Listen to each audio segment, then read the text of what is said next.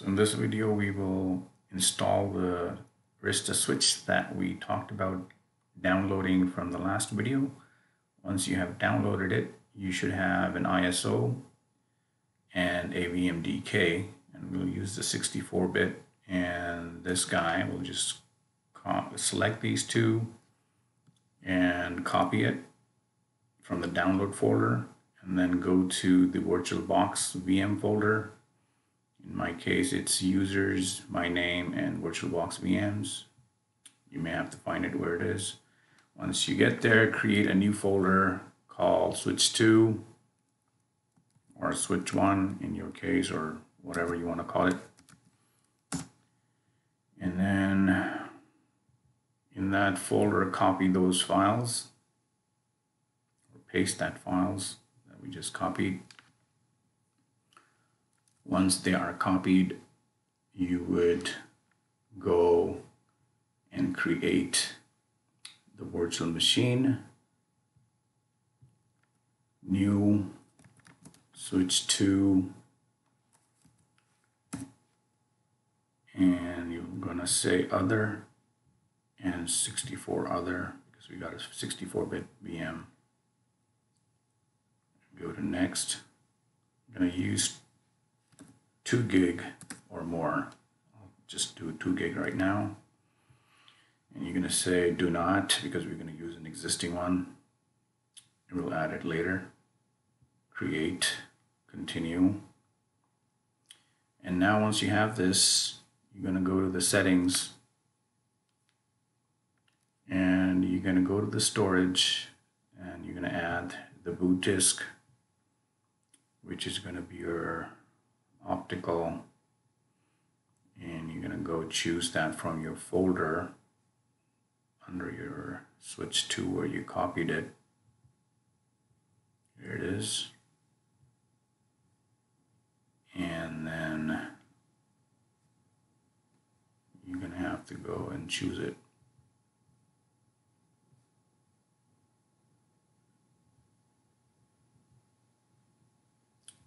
Is not attached, choose. You're going to also have to click here and then add a disk. Add, again, go to switch 2, this guy here, and then again you're going to have to go and not attached, under not attached, you're going to choose this one. And once it does that, you will go to your, so it's got IDE controller. Under the single IDE, you got a boot disk and a startup disk.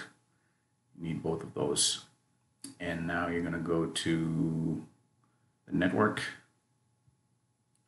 And this is, the first one is management. You can keep it as host only, or leave it alone, but you should enable the second, which is your Ethernet 1, and third, which is your Ethernet 2. And you should do it internal and PCI fast, allow all, same with this guy, attach, internal, PCI fast 3, allow all. All right, we got 3 adapters, 3 interfaces. First one is the management, Ethernet 1 is this one, and Ethernet 2 is this one. Okay, now when you start this guy, it's going to take a while, and I'll give you a lot of messages, maybe a minute or 2, depending how quick your machine is. And once it starts, you would see this screen, a lot of messages coming through.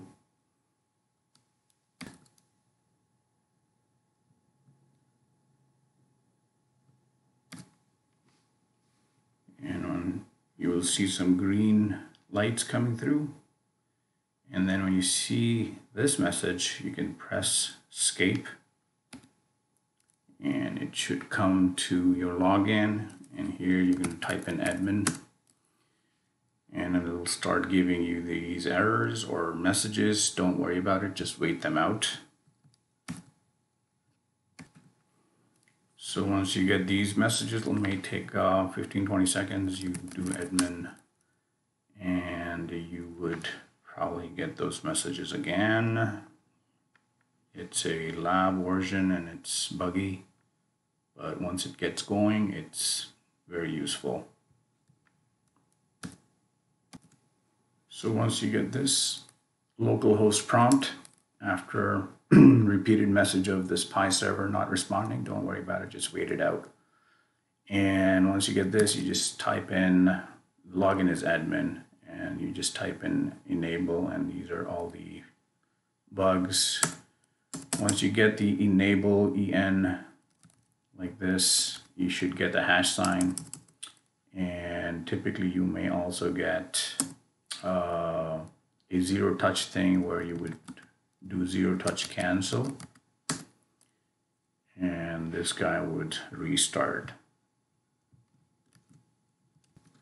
And once it goes through the restart, it'll give you this message. Just say ignore and then close it. Say power off, and it would go away, and then you can click on it and start again. Painful to start or install, but when it's up and running, you can learn the entire switch feature set in this virtual machine.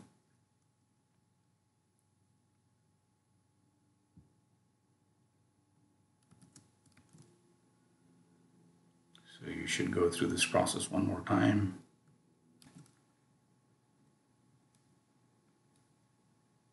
See those messages come through again. Escape. And once you get that prompt, you type in admin, enter. You may get that Pi server thing again, just wait it out. So after a good solid minute, you may get a prompt like this, enable, and there you go. If you still get that zero touch messages, you can always type zero touch cancel, but it's going to go through the boot cycle again, but we already did that. So now here's your switch, and if you do show interface status, you'll see that you got management and 2 Ethernet connected, and we can configure and play and learn a real switch feature set.